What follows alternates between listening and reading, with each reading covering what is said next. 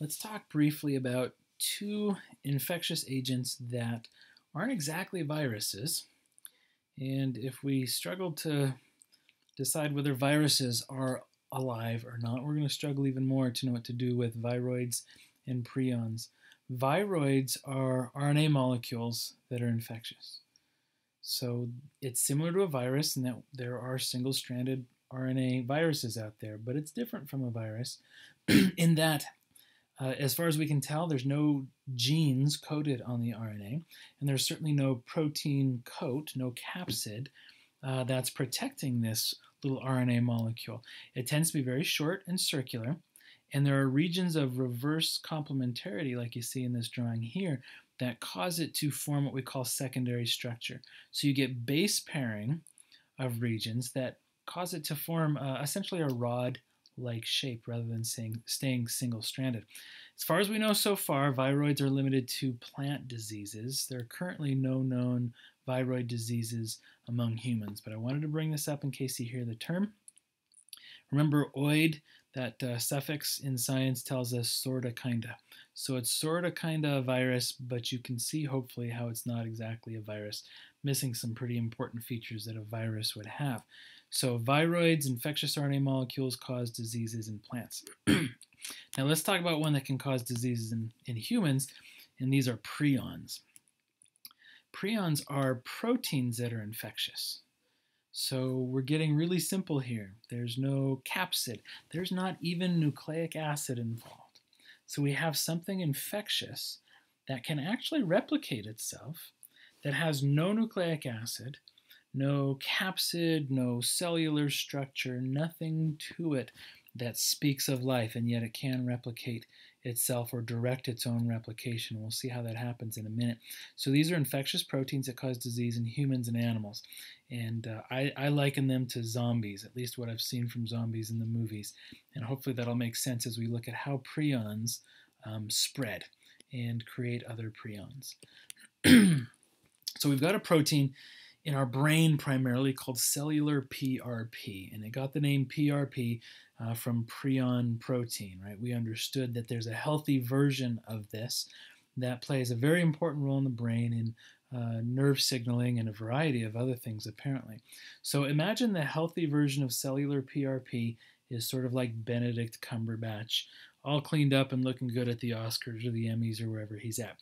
Now there's another version of the exact same protein that we call prion PRP. This is the zombie version of the prion protein. So on the left, you got the healthy cellular PRP, plays an important role in brain function. The exact same amino acid primary sequence can actually fold into a different three-dimensional shape, into different secondary and tertiary structure, and be stable under those other conditions.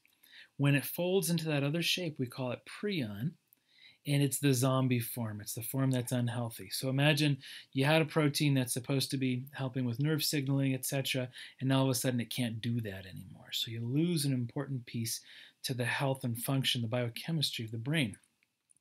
You're thinking, well, who cares if one of them happens to do this? Here's the problem. There's two ways that cellular PRP can become prion PRP. Okay, cellular PRP can spontaneously misfold into prion PRP.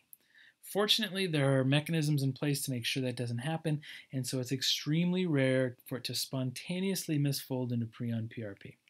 The more common way to get prion PRP is for another prion protein to come into physical contact with a healthy cellular PRP. Okay, so we've got the prion protein, the misfolded zombie version of the protein on the right, and it comes into contact with your healthy brain PRP. It will actually rearrange it and refold it into the prion form. That's where it's sort of like zombies, right? From what I've seen in the movies, for somebody to become a zombie, they get attacked by another zombie. And so when they get attacked by another zombie, then they become a zombie. Now you got two zombies running around, turning normal, healthy Benedict Cumberbatch people into Benedict Cumberbatch zombies. So once you've got one that is prion PRP, either spontaneously or, as we'll see on the next slide, through consumption of contaminated tissues, then all of a sudden you've got this chain reaction, so to speak. And one prion becomes two, and those two go out and they attack other prions and become four, and those four go out and attack other cellular PRP, making more prions, until pretty soon all your cellular PRP is completely misfolded, and your brain is scrambled, and you're nothing but a zombie, and eventually you die. The diseases that prions cause are called spongiform encephalopathies, because upon examination after the death of the victim, the brain looks real spongy and mushy. Here's some examples you may have heard of. Mad cow disease, also called bovine spongiform encephalopathy. Variant Creutzfeldt-Jakob disease, VCJD, is a human form of this. Scrapie, used to be common in sheep, don't know if it still is. Kuru was a form of a prion disease that was only seen in Papua New Guinea among cannibal populations. And so they'd kill their enemies and eat part of them ritualistically, and apparently the brain was part of that. And if that person had kuru, then the person who ate it, now their brain tissues are going to come into contact with the prion PRP, and they're going to have kuru as well, and the cycle would continue. Taught them to quit eating each other's brains, and from what I understand, kuru is not all that common anymore, if at all. Chronic wasting disease is actually not all that uncommon. We see it especially in deer and elk. Hunters are often warned to keep an eye out for chronic wasting disease in animals that they've killed, because if they come into contact with the body fluids or they eat the tissues, I suppose they wouldn't eat the brain, but it makes sense that these prion proteins could escape the brain and get into other tissues. If those hunters eat them, then those hunters can actually come down with a prion disease directly from the deer and elk tissue. So how's it transmitted? Primarily by ingesting infected tissues. There have been examples of transplants of infected tissues that were carrying prions, or contact between infected tissues and openings, such as someone who's preparing meat. Let's say someone kills a deer and they're busy cleaning the deer. They've got a cut on their hand while they're doing it. They're covered in blood, so they don't even notice they've got a cut on their hand. It's very possible they could pick up the prion. So these are the viroids, which affect plants, and the prions, which affect various animals, including humans. Learn them well.